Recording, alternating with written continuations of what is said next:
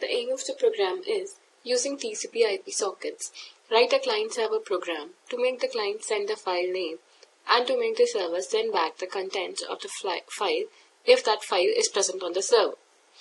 So now, firstly, before starting the program itself, we should know what is the major difference between a UDP and a TCP IP connection. The major difference is that the UDP does a connection using datagram sockets, whereas TCP does it using stream sockets. Now the difference between these two, stream sockets and datagram socket, is that the stream socket guarantees the delivery of the packets on the network, whereas in datagram sockets the delivery is not guaranteed. Also, that stream socket, if the input is given in sequence like ABC, on the server side it is received as ABC, whereas in datagram it's not necessary that what the input has been given through client, same will be received by server or vice versa. Here we can see the TCP client code. In the first line itself within the main class, the line is socket, object of that socket class, and then the parameters. The parameter is basically the server address, whereas you can see the socket class comes from the package java.net.star. So we are importing that package so that we can access the socket, and we are creating a client socket package. Then the client prompts to enter the file name. So to read that, we are using here a buffered reader class. The buffered reader class reads text from a character input stream, buffering characters so as to provide for the efficient reading of characters. But what user enters is in the form of byte. So we use input stream reader as a bridge. It is a class that acts as a bridge from byte streams to character streams. It reads bytes and decodes them into character using specified character set.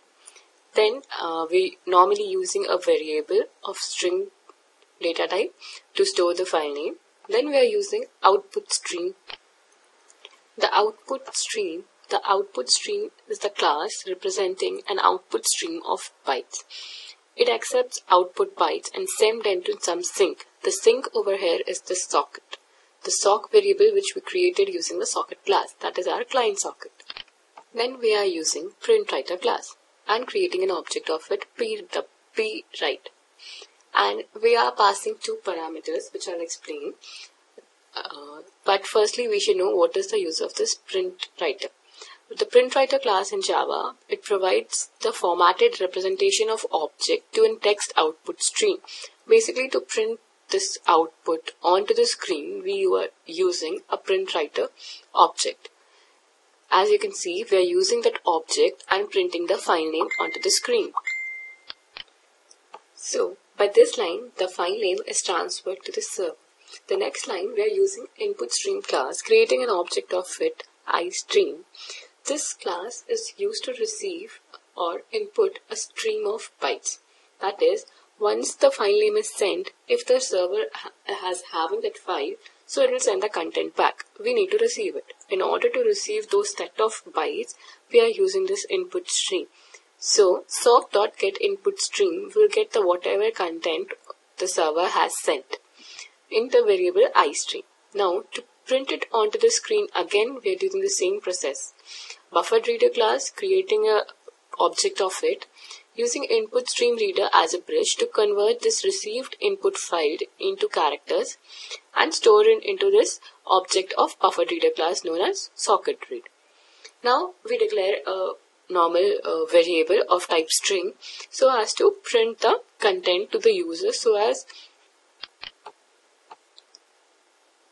Now the loop starts while the string variable is having content, that is, the content is not null.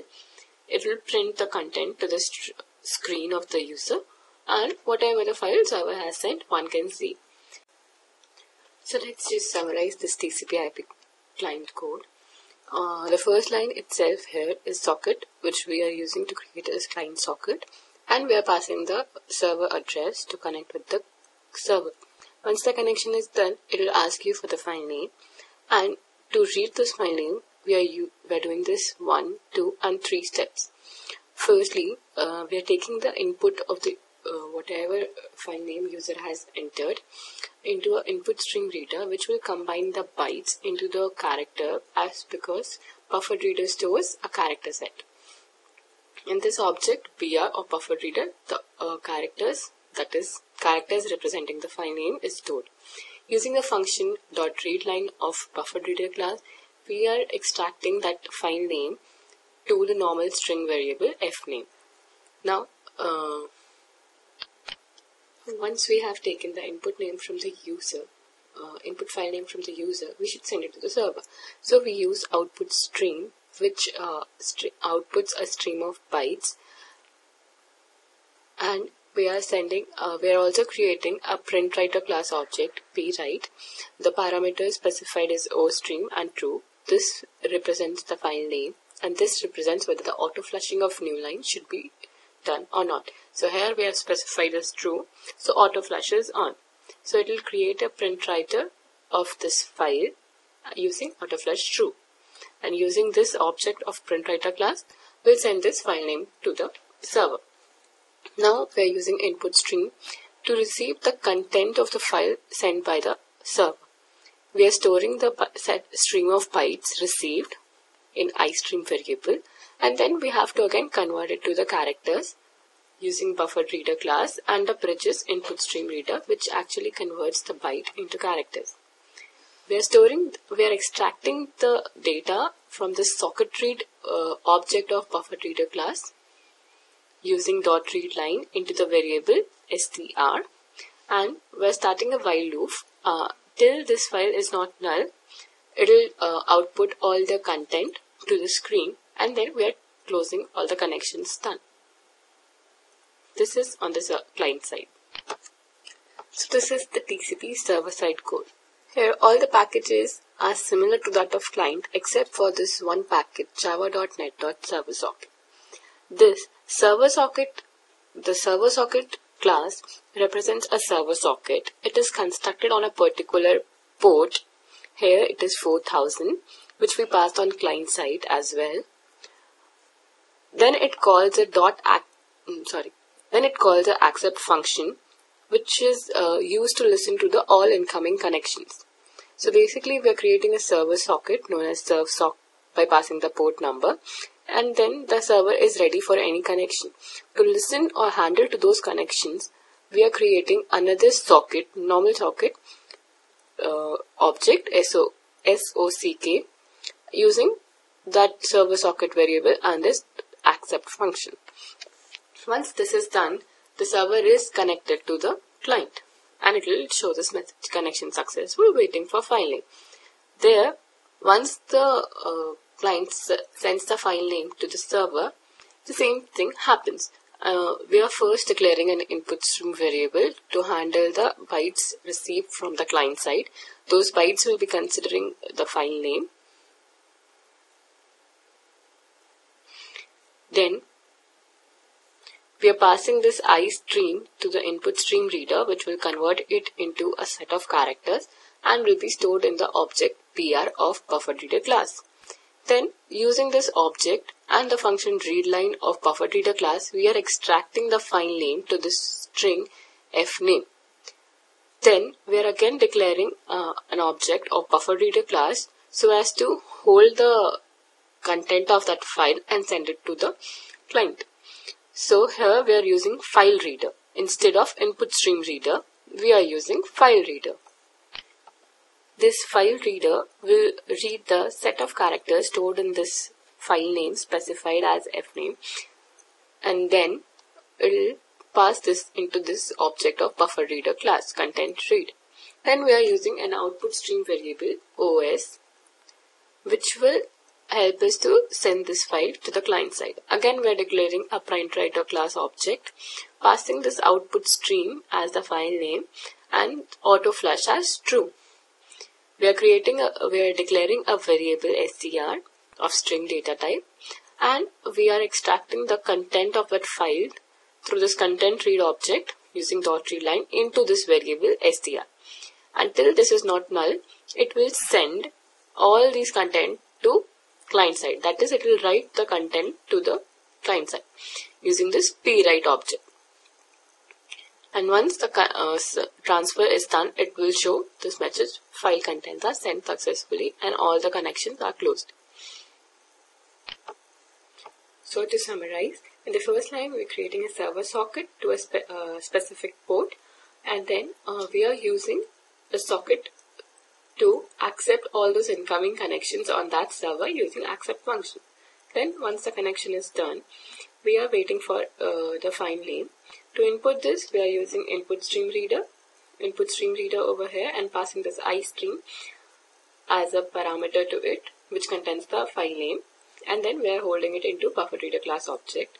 Same thing, we are extracting that into a string variable, passing that string variable indicating the file name to this fileReader class over here, which will extract the characters from this file and store it into content read. And then this content read object will be used with read file to print or write all the contents to the client side using the object of printWriter class. And so the transfer will be done. Now let us see the execution of this program. First we'll open two command prompts, one for client side and one for the server side. And we'll create two files on the desktop, one named as client and other named as server. Now we'll compile the Java file, Java C, the name you have given to your file.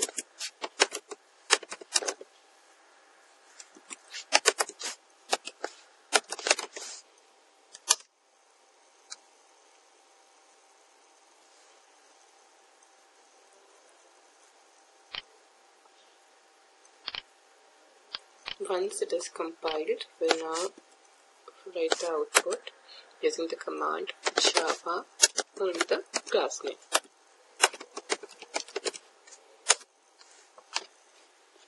See, now it's showing a server socket is created and it is showing server ready for connection. Now we'll compile the client side file, Java C Tcp Client.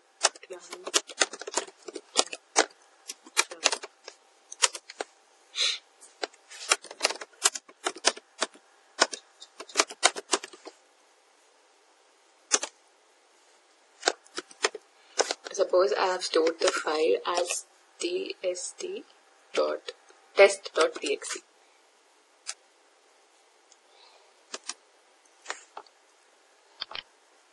So you can see this is some random characters I've stored. I've received all the characters on my client side, and on the server side, once connection successful, it was waiting for file name. As we entered the file name, it sent us the content, and once the transfer was over, the file contents were received successfully, message was shown. So this is how we execute the TCP/IP program. Thank you.